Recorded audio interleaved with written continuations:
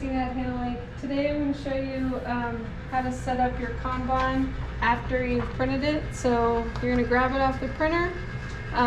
Printer's here. You're going to come over here to your cutter and we're going to cut it down to about 4 by 6.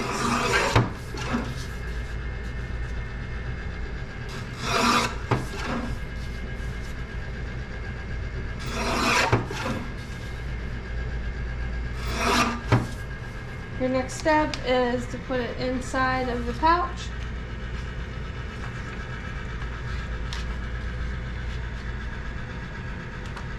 For video purposes, we've turned on the laminator beforehand, so it should be heated up now. And we're going to put this inside the carrier. Always use the carrier. The settings for this should be setting 4.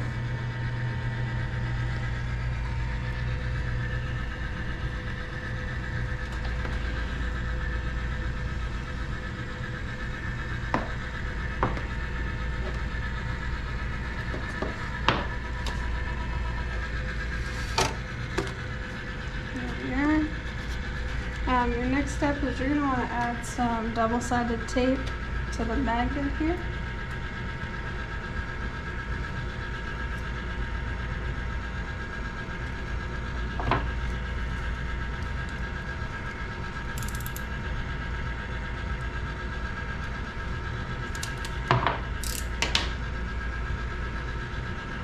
Peel the one side off